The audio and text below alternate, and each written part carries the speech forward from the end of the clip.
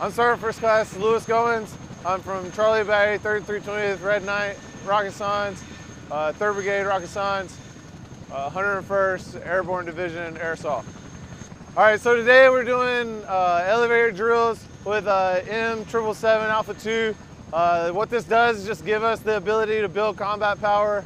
It's just adding one more step to our proficiency and allowing our hookup teams to be able to safely get underneath an aircraft and hook up a 777 so that we can do long-range air assault missions or an air assault raid, or whatever the brigade is asking us to do.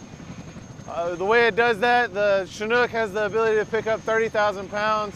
Our 777 is weighing 10,000 pounds, so we're using a dual point method in order to hook up using the fore and the aft hook. It's just the ability to lift it up and keep it from moving as it's traveling in flight.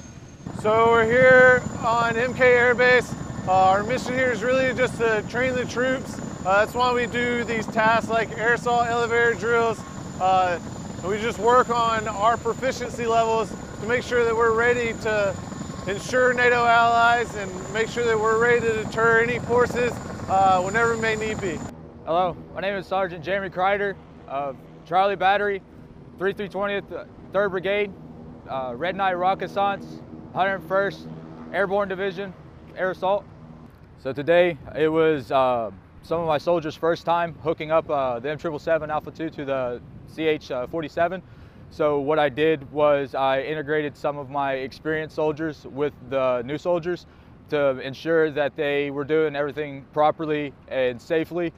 The reason why it's important that we're doing this is you never know what we're going to be called to do in the near future. So we want to make sure we're proficiently trained in absolutely everything that we can possibly do.